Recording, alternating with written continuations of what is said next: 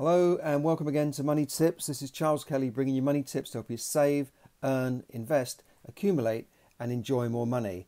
I run this free podcast 5 days a week to help people become more financially aware, to improve their financial situation and be happier about money. So thanks for tuning in on Facebook Live and on my podcast, which you can find on iTunes and Stitcher. Now, I was at the gym earlier today, believe it or not, trying to burn off those Christmas pounds, and I noticed that it was quite full, more people there than usual. I just go during the day when it's quiet, but today it was like a lot of people there, a lot of new faces I saw. Well, of course, we know that in January a lot of people join the gym, they want to lose weight, they want to get fit, and it's a peak month, isn't it, for January, and the gyms have special offers and that sort of thing in January. But unfortunately, many of these members will have dropped out within a few months, and that's sad, because they perhaps get enthusiastic about it for the first few weeks, and then it becomes less and less. They start going twice a week, then once a week, then maybe once every couple of weeks, once a month, and then it's tailing off towards the end of the year, isn't it? So we know that, and it's really the things we do every day that count, not the things we do once in a while or after Christmas when we put on a bit of weight, right? Just like, you wash every day, you brush your teeth every day. You don't do it, now and again, you'll do that. It's the things you do every day. And that's the same with fitness. And, if you really want to lose weight and live a healthier lifestyle and be healthier and fitter, you have to change your habits. If you want to burn off less calories and eat less, you've got to change that habit. You can't just be, say, going to the gym for a little while and then getting back to eating the wrong foods and not doing any exercise and so on. I always notice that people drive to the gym and then walk 5 miles on the treadmill. Can't understand it. Why not, walk to the gym, jog to the gym, cycle to the gym, save electricity from the treadmill, and use their car less, save the planet. But anyway, that's just another little fun thing of mine. Now, as I said, if you want to be healthy, you've got to change your lifestyle. Similarly, if you want to be financially healthier and get out of debt, be financially free, then you need to change habits as well. But these are not eating and drinking habits. These are your spending and lifestyle habits. Yeah. Now, we talked recently about banks ramping up overdraft charges and people living on credit cards for years and years. So you've got to get out of these habits. And just like eating healthily or training, money management is a lifelong process. If you're managing money and you're keeping on top of things, but you stop it for a couple of months, then your finances will fall into disrepair. Just like if you are currently fit or you're currently at a certain weight, but you stop training, you stop eating the right food, you stop those habits that got you there, then your body will soon put on weight and you won't be so healthy. And it doesn't take that long. Experts say that if you're training and you're building those muscles, it only takes a few weeks of not training and not doing those exercises, and your muscles can deteriorate very fast, especially as you get older. And it's the same thing with finances. It's called, it's in other words, it's don't let the grass grow under your feet, as the saying goes. You've got to keep on top of your finances as well as your health, as well as your relationships and other things in life, your work, you're dealing with your children. All of these, you've got to keep on top of them. Otherwise, as Jim Rohn used to say, the weeds will take the garden.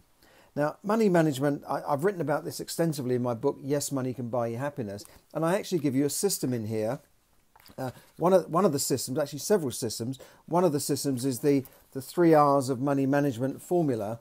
And in there we talk about the 3 R's, which are read, record and revise. Read and review all of the things in read your bank statements, read things relating to your mortgage and your credit cards and everything. Read loan agreements before you sign them. Revise them. Revise the credit cards. Look for better deals in credit cards. Look for better mortgage deals. Revise things. And finally, record. And I'm going to go on to that in a second. Record income and expenditure. Because I also go into something called the S.M.A.R.T. Money Manager. S.M.A.R.T. the S.M.A.R.T. Money Manager system. And one of those, the S.M.A.R.T., spend wisely, manage your money, accumulate wealth over time, read and review your finances on a regular basis, and track your income and expenditure. And that's what I want to talk about now. That's just one of them, the T in tracking your expenditure and income on a daily basis or on a weekly basis or a monthly basis. Yeah, as long as you're tracking it and you're keeping it in track of it. Now remember that education is key to a successful financial life. We know that as kids we go to school from 5 to 16 or 18 or sometimes 21, decades in school, and yet most students leave school knowing little or nothing about finances, and that's why they're hoodwinked into the bank to taking out more credit cards because you need to build your credit score, don't you? And for us later on to give you a mortgage secured on a property, so we'll give you this unsecured credit card now so you can build your so-called credit score. So people are leaving school and university with virtually no financial knowledge or they don't know anything about money. They don't know how mortgages work. They don't realise that you take a credit card, it's all very well, but you're going to pay that back with interest many times over. They just don't think about it. They think, you look on a credit card statement and it says balance. Let's say you've got a 10,000 limit, which is a lot of money to give to somebody. Here's a £10,000 limit on a credit card, and so your balance is £1,000. It says balance, interest. You think, well, that's not very much. It's only a few pounds, and then it says available to spend. £9,000. It's such a nice thing. Spend's a nice word, isn't it? Save is like, you're depriving me of something. But spend, everyone wants to spend. So it says on the card, on some of the statements anyway I've got, available to spend £9,000. Isn't that tempting you? It should really say available to go more into debt. You can go £9,000 more into debt, but it wouldn't say that, would it?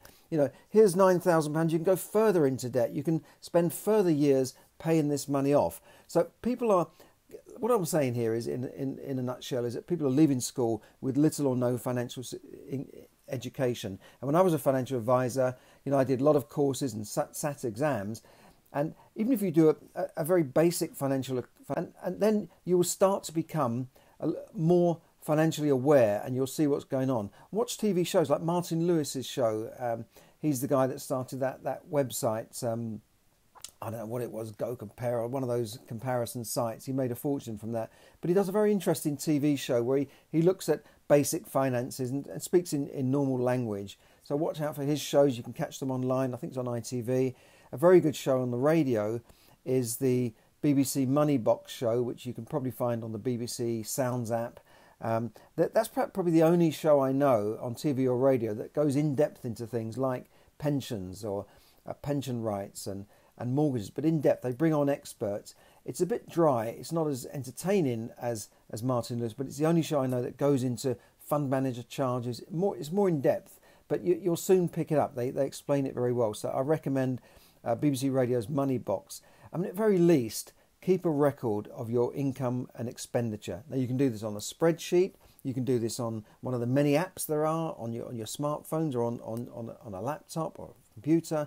Or you can even use a good old notebook and pen, right? Just write down, what did you spend today? What did you earn today? What's come in? What's gone out? And you'll be amazed just from that.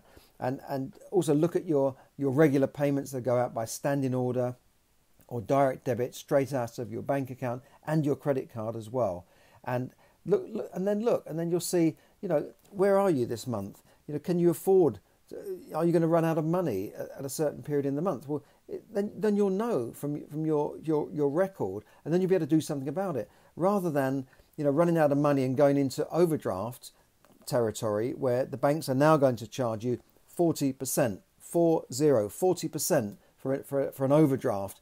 And if you listen to my episode a day or so ago, you can find out a bit more about that.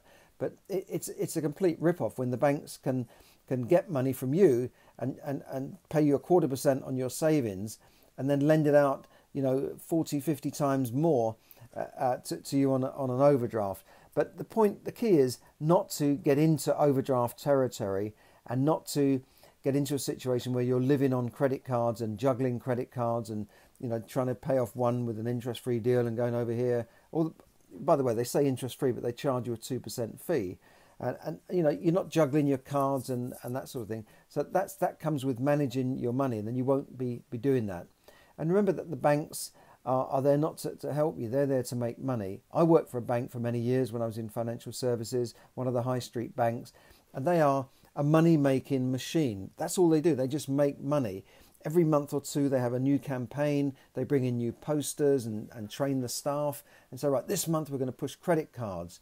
So everyone that comes in the branch, you say, do you need a credit card? Do you need a cheaper rate? Would you like to review it? And the next month it's mortgages. We're going to push mortgages. Have you reviewed your mortgage? And this is why when you walk into the branch, you do something. They say, have you reviewed your mortgage? Would you like to see our mortgage advisor? That's what they're there to do, to sell you products. They don't make money just from people with £10 in their bank. They make money from selling you financial products, from the charges they make on accounts, and the money that they've got flowing through.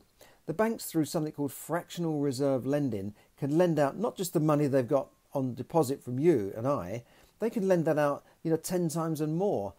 They can lend money that they haven't got. You and I would probably get arrested for that, but the banks, it's normal practice. Look up fractional reserve lending. You'll be amazed at what goes on. So what I'm saying is, don't let the banks take your wealth with your credit card, because it's all the same. The banks, they own the credit cards and the whole financial system. They've got us all covered one way or the other. Now, we need banks. Obviously, I use banks to borrow money to buy assets, but I don't use banks for overdrafts and to buy consumer goods and cars and that sort of thing. Well, sometimes you use car finance, obviously, if it's cheaper than buying cash. But what I'm saying is use that wisely. We all need to borrow money. And you can become very wealthy borrowing money, but you can also become very poor borrowing money. You can become wealthy using other people's money to buy assets, but you can also become bankrupt by just not managing your money and getting into a situation where your interest payments are more than your net disposable income, and that's what you don't want to be in that situation. So that's the lesson today. If you want to find out more about my book, check it out on Amazon. And it's called Yes, Money Can Buy You Happiness. I took years to write this. I put all my 25 years of knowledge into that. So check it out. Check out the Smart Money Manager system.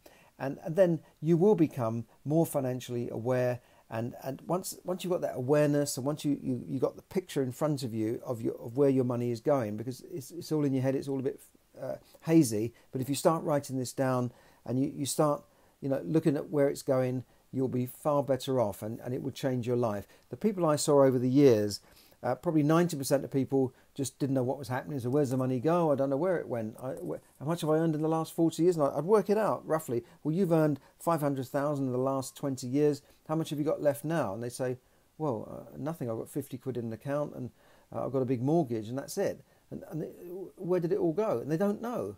And they don't even know what's going out this month and next month. They've got no idea.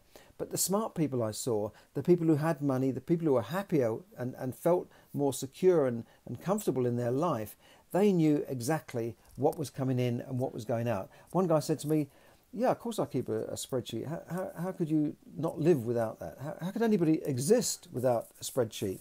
Okay, maybe he's an analytical type of person, and that's fine. Be a bit analytical. Be like the analyticals, the accountant types, the bean counters, if you like. They know what's coming in and they know what's going out, and therefore they're happier, they're more content. If you ask them how much is your mortgage, they'll say it's £500 and 42p. They'll know what the rate is, they'll know what the deal is, they'll know when that deal is going to expire so they can go and get another deal. They're on top of their utilities, they know how much they're paying every month for gas and electricity, they know exactly when they can go back and start reviewing that contract when that contract is expired. They're changing around from gas suppliers and electricity suppliers to get the best deals. They are the people on top of things, and there's no reason why you can't be the same. Because if you can save, £50 here, £100 there, £200 there, or £1,000 a year. I mean, I've saved sometimes on a mortgage by changing products £5,000 in a year. I mean, that's incredible amounts of money. People go out to work for that sort of money and after tax. So you can save this by managing your money and keeping on top of the situation.